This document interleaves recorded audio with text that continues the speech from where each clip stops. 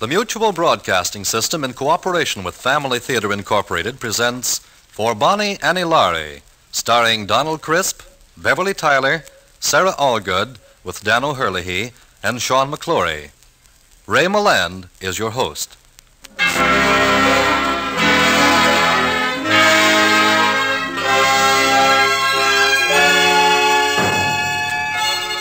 More things are wrought by prayer than this world dreams of.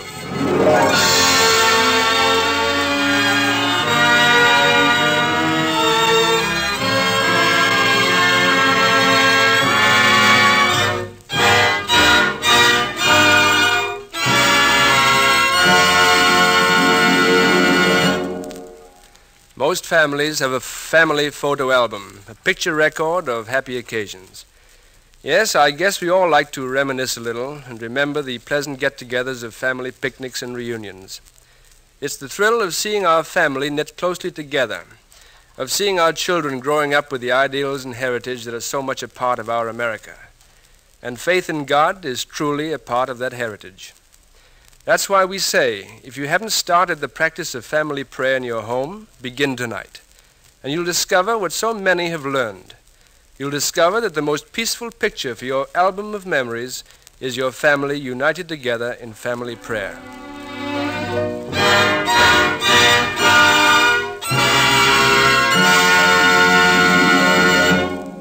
Ray Milland returns following tonight's Family Theater story For Bonnie Annie Laurie, starring Donald Crisp, Sarah Allgood, and Beverly Tyler, with Dan O'Herlihy and Sean McClory.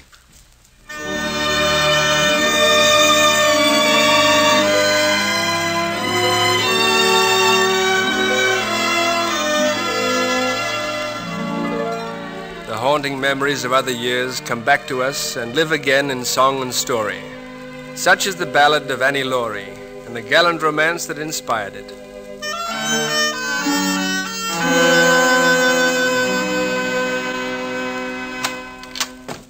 You sent for me, Mrs. Ramsey? Aye, Sandy.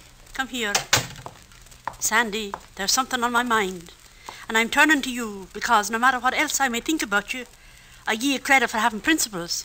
I'm glad we've agreed on something, Mrs. Ramsey. Aye, even though you be only a stable boy. It is a fine, honourable profession I'll have, you know. Oh, 'tis that, Sandy, 'tis that.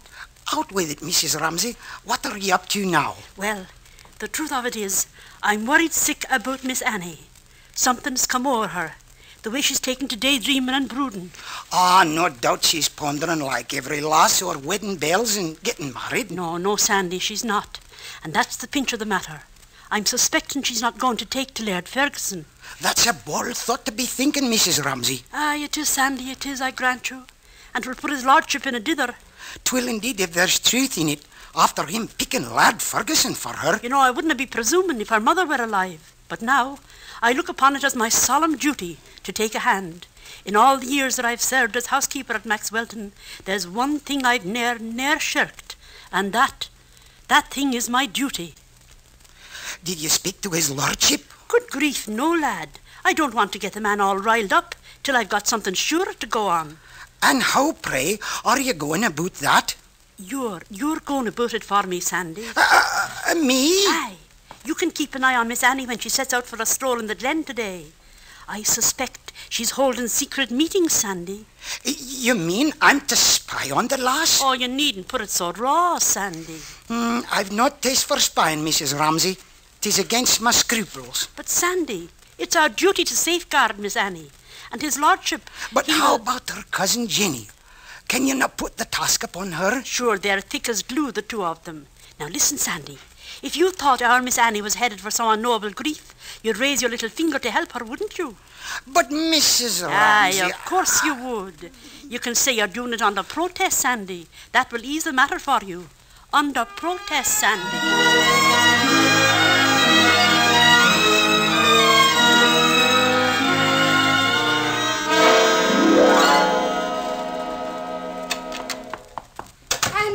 Annie, thank heaven I caught you in time. Take off that cloak. You're not going out to the glen today.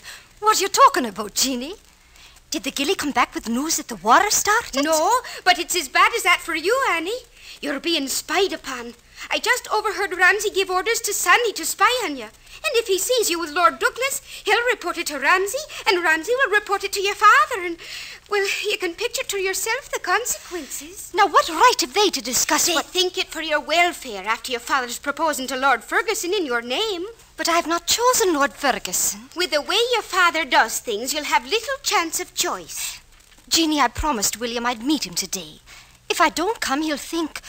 Well, he'll think I've stopped loving him. Oh, I wish to heaven you'd never met this Lord Douglas. Jeannie! I mean it.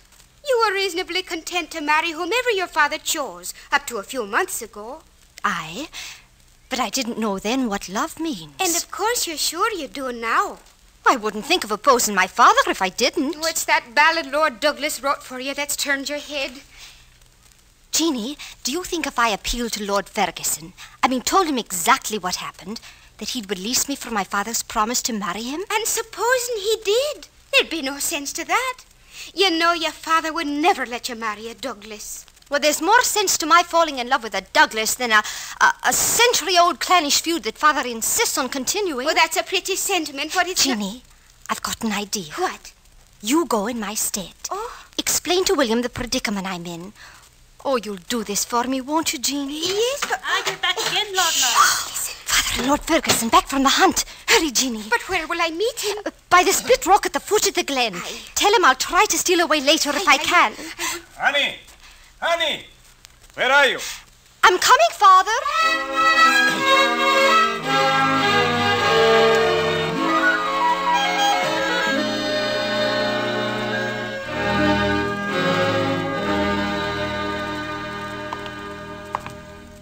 Sit down, Ferguson. We'll have word soon enough to get excited if the Gilly comes back with the news of war. I fear it will be a bad report that he'll bring, Lord Laurie.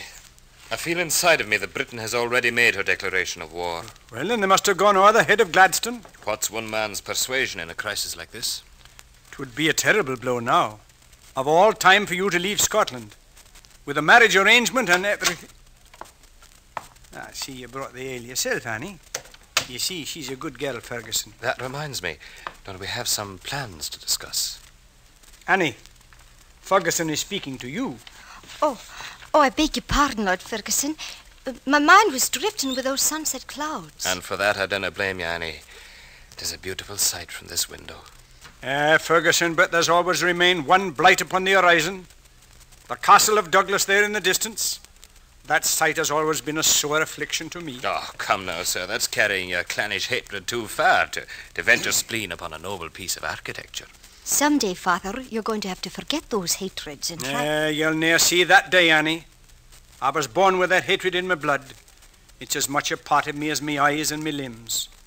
Read the bloody archives of our clan history, and you'll know why there can never be any redress between the Lauries and the Douglases. Well, at least they have the prudence to stay within their bounds. You'll grant them that. They've learned from bitter experience what awaits them if they ever venture across the waters of that loch.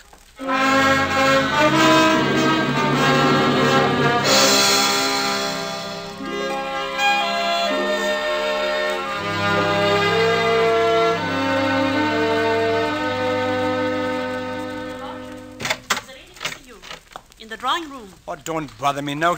Haven't I told... A lady, you say? Who? Lady Jane Scott. Lady Jane? You're surprised, sir. She asked me not to tell you who it was, but I thought... No, it must be 20 years, Ramsay. It's all of that since she's been here, sir. Well, tell her I'll be down in a minute. Aye, sir. And Ramsay. Yes, sir? Go tell Annie that we have a visitor. I will, sir. Well, now, she hasn't been here for 20 years. She couldn't have turned up at a better time.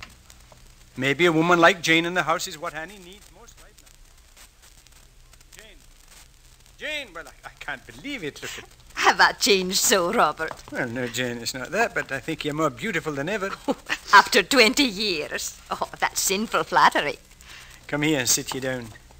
Now, tell me, what brings you to Maxwelton? Well, 'tis a neighbourly call, you might say, Robert. I'm a guest at Gordon Castle across the loch. Well, just talk about yourself, Jane. Well, there's not much to tell, Robert.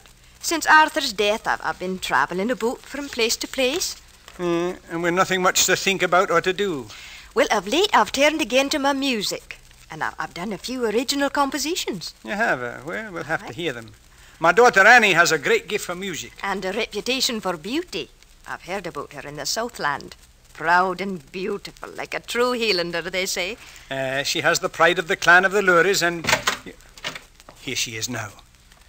Annie, my dear, my old friend, Lady Jane Scott. 'Tis a pleasure, Lady Jane. Ah, Robert, she's charming, charming. You must be very proud of her indeed. Pardon me, your lordship. It's the mercer. She's... Quiet, man. This isn't a stable you're bursting into. But you told me to tell you when the colt was coming. Oh, be off with you now. You'll excuse me, Lady Jane. Annie, it's my prize mare. I'll be back in just a minute or so. Come sit here beside me, Annie. Has your father ne'er spoken to you about me? No, Lady Jane. He's not much given to expressing his sentiments. Well, once, a long time ago, when I was about your age, Annie, we were sweethearts. Maybe that's why Father has never spoken about you. Well, we might have been married, too, had not my father, Lord rest his soul, bent me to his will. But that's a story that should be forgotten, no? It's not a new story for me, Lady Jane. Oh? I thought you said your father had ne'er spoken of me. It's my own story you've told me. Your story, too? Aye.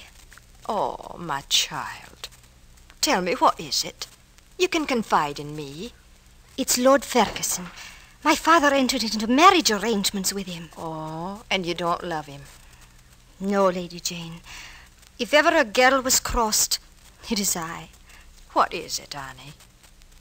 If it's someone else, your father could be talked to. Maybe it's not as bad as It couldn't be worse with the gulf of hatred between his clan and ours. You mean he's a Douglas? Aye. Oh, Annie, I don't know what to tell you. You love this Douglas very much. That I do. And he? Maybe this will tell you his feelings, Lady Jane. It's something I have always with me. A ballad he wrote. It's the thought of how things stand between us. And no matter what happens, this is something no one will ever be able to destroy. A ballad to my Annie Laurie. Maxwelton's braes are bonny, where early falls the dew, and 'twas there that Annie Laurie gied me her promise true. Beautiful. Gied me her promise true, that ne'er forgot will be. And for bonny Annie Laurie, I'd lay me doon and dee.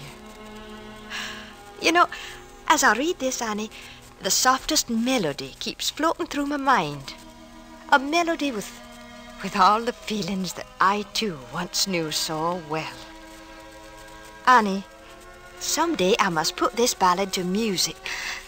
It's a song I'll be able to sing only with a broken heart, Lady Jane. Annie, dear, I'm afraid I cannot help you. It's beyond me to settle a feud that has lasted a century between two clans.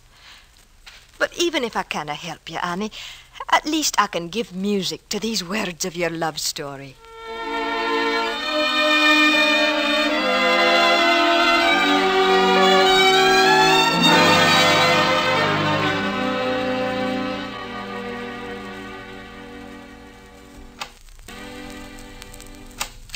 Jeannie, where have you been? I thought you'd never return. So many things have been happening. Quick, tell me about William. Annie, what shall we do? He's here. Here? I tried to tell him to keep him from coming, but he just... William! Where is he, Annie? Where's your father? William, are you out of your senses? Where is he, Annie? No, William, no. You can't see. I got to see him, come what may. I can't go on like this. It's driving me out of me mind. I'm going to reason with him, man to man. But, William, you're a Douglas. If he ever sees you in this house, please go before... No, I'll not go, Annie. Not till I've seen him. Annie is right, Lord Douglas. This rashness will ruin everything. You don't know, William, the blindness of his hate. He'd stop at nothing. Oh, don't fear, lass, don't fear. We'll not come to blows. And sooner or later I'll have to see him. William, please listen to me. Today there came to Maxwelton a friend of my father's, Lady Scott. I know Father respects her greatly. If I can get her to speak to him in our behalf, there's a hope she may win him over. So be patient. I know that's the best way, the only way. Honey, is that you in the study? Oh, heaven help us, it's my father. Ah, here you are, Annie, lass. I've been looking at this young man. Who is he? What is he doing here? Lord Laurie, my name is William Douglas, and I've come here to speak... Douglas? A Douglas here at Macwelton? So you make light of our warnings, do you? So you've come here in open defiance? Father, 'tis the man I love. Annie. I've come here to appeal to you, Lord Laurie, if you'll listen to me. Just a word... There is only one word that can pass between us, and that word is hate. Hate. Your hate is not my hate, Lord Laurie. It belongs not to me nor to Annie. 'Tis the sin of our fathers and our forefathers, and I want no share of it. You'll find naught else here at Maxwelton, sir, except a broadsword, but like every Douglas, you'd be too much of a coward to face a sword. William, please, it's useless. Quiet, Annie, quiet. This is something your father and I must have between us. Every man has only one life. Your Lordship, Ramsay, how many times do I have to tell you Your not Lordship, the Gilly has just come with the news. 'Tis war, Your Lordship. Britain has declared war upon Russia. War? Yes, and the War Office has issued a call throughout the country for volunteers. Volunteers, do you say? Do you hear that, Douglas? Volunteers. So you have only one life, huh? Well, here's your chance to lay it down for the Queen. And it would be a fitting end. A better end than any Douglas deserves. For mind you, you'll never marry Annie Laurie. Never.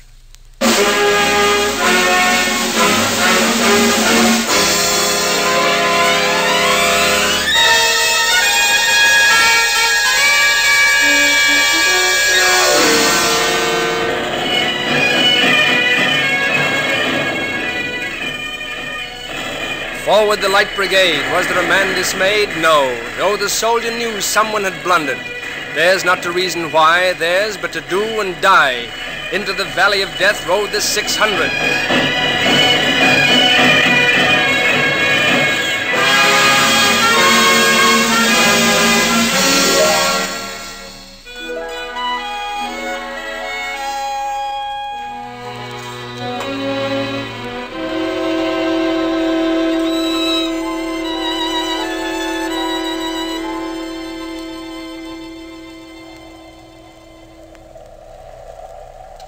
It's good for you, Annie, to get out again into the hills.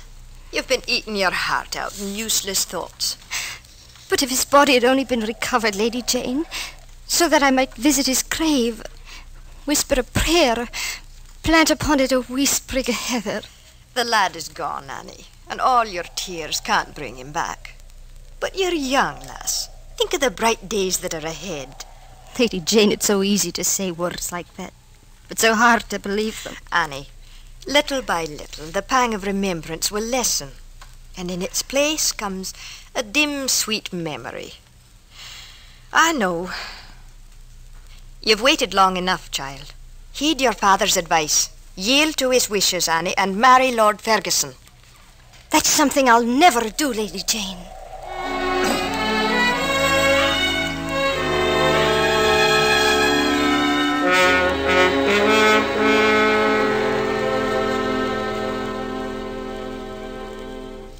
Well, now, Ferguson, I've done all that I could. So now it's your affair. Nay. Why, man, you go through the clash and the din of battle, and now you're fearful to speak your heart to a maid. But, sir, it's the respect I have for Annie. I'd ne'er force myself upon her. Lord Ferguson, do you imply that I'm forcing her upon you?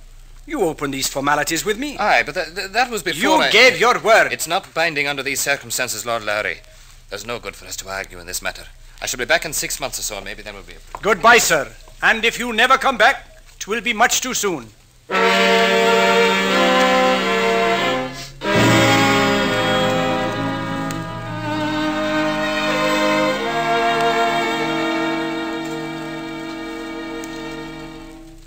Oh, come now, Annie, lass. Is there nothing I can do for you to break this spell you've thrown around the house? Why, it's like we were all dead. You know, no good can come of it, lass. I'm all right, sir. Annie, would you do something for your father if he asked you? You know I've gone against you only once. Well, then here it is. I'll ask the lads and lasses from the countryside around, and we'll have here a party and a dance. It'll cheer the house, and I think that's what you need. I'll do it if you ask. Good. Good. Then I'll see Ramsay and I'll... But, Father... Yes? Would you do something for me if I asked you? Well, there's nothing I wouldn't do for you if you ask me now. Nothing? Come, what is it? Would you make peace with the Douglases? Ah, no, lass, you've touched a very tender spot there. There's nothing to be gained by that. Oh, but there is for me. There's the memory of one I love. Will you ask the Douglases to the party? Well, no, lass, you'll have to give me time. You see, Then would you let me ask them? Well, I'll think about it, Annie. I'll think about it.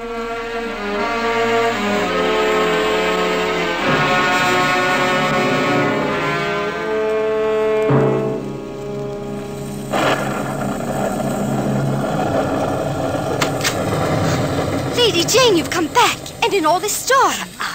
I had to come. Oh, it is a great joy to see you again. Annie, I've heard the rumour about you. About me? I thought you'd want me to help you. I don't understand. Help me? To get to William. Please don't tease me, Lady Jane. It's a memory too sacred. But it's true. I heard in the Southland that he's still living under another name. I thought he might even have come to you secretly. Why do you torment me with word like that? Surely if he were alive, I'd be the first to know of it. I've dreamed of him. I've prayed too, but I know it's only a dream. I'm sorry, child, that I came to speak to you of this. You see, when I heard the rumour, I thought I understood everything. Why you rejected Lord Ferguson. I thought that William was secretly in hiding, waiting until after Lord Laurie passed away. Now you see what busy tongues can do. Aye, busy tongues have broken many hearts. Well, I shall spike some of the evil tongues that have started this rumour. But I had another reason for coming. I wrote the music to your ballad. But now I fear let me see it, please. Well, shall I sing it for you? Would you? Max Welton's praise are bonny, where early falls the dew. And 'twas there that Annie Laurie gied me her promise true. Gied me... Stop it! Father! Lord Laurie, what's happened to you? Do I have to go mad? Coming into my own house to hear that? But, Father, this is the ballad William wrote for me. Lady Jane put it to music. Do you not think I understand, then? But you said you'd be reconciled with the Douglases. I did that before I knew that they'd tricked me, and that you had tricked me. I heard it today. He is alive and back at the castle. Now you needn't put up a front for me. He's been living for some time within a day's journey and under a false name. I know what your plan was, and I suppose you, Lady Jane, were a party to it. No, but if I had known he was alive, I would have been. There isn't a one of you that I can trust? That's not true. Annie knew nothing about this report, and I came only as soon as I heard it. But I didn't expect you'd still be this way. Oh, Robert, it's your hatred of the Douglases that's made you a hard and bitter man. Have you forgotten that I once loved you? Yes, even as a... Annie! Where are you going? Come back! Don't stop her, Robert. She's doing what I often regretted not having done. Are you gone mad? She'll never cross the loch alone in that storm. Annie, wait for me! Wait for me, Annie!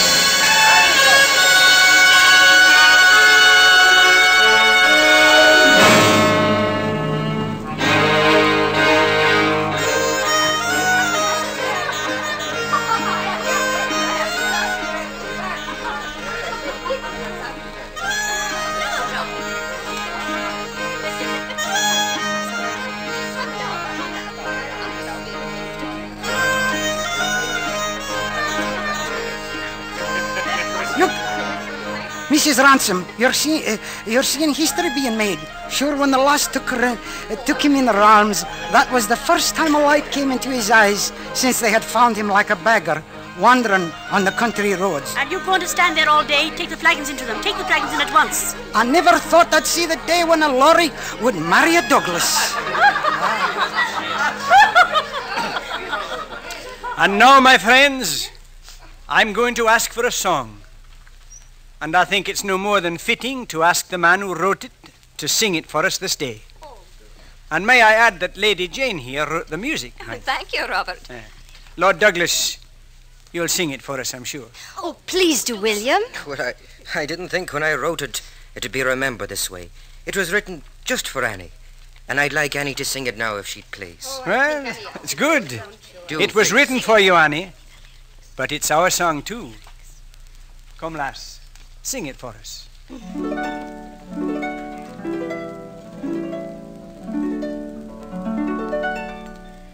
Max Welton breeze or bonny, where early falls the dew, and it's there that Annie Laurie did me a promise true.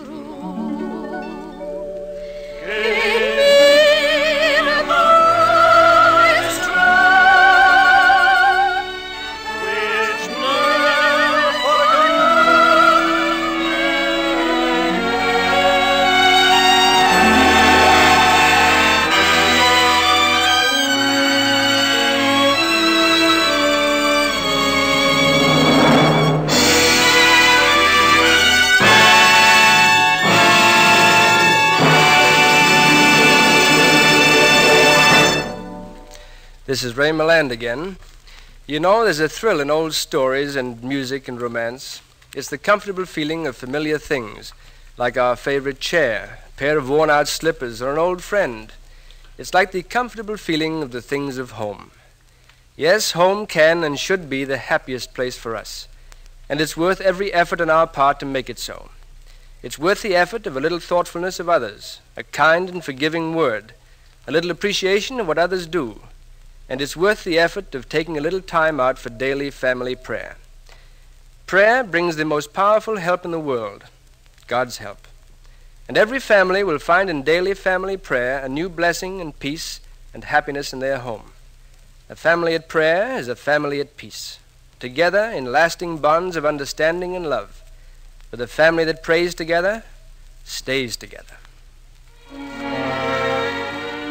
Before saying goodnight, I'd like to thank Donald Crisp, Beverly Tyler, Sarah Allgood, Sean McClory, and Dan O'Herlihy for their performances this evening. Our thanks to Wal Spence for writing tonight's play and to Max Stair for his music. This production of Family Theater Incorporated was directed by David Young. Others who appeared in tonight's play were Colleen Collins, June Foray, and Felix Valley. Next week, our Family Theater star will be Otto Kruger in Music of a Broken Bell. Your host will be Pedro de Cordova. This is Ray Milland saying good night and God bless you. This series of the Family Theater broadcasts is made possible by the thousands of you who felt the need for this kind of program and by the Mutual Broadcasting System, which has responded to this need. Be with us next week at the same time when our Family Theater star will be Otto Kruger. Your host, Pedro de Cordova. Merrill Ross speaking. This is the Mutual Broadcasting System.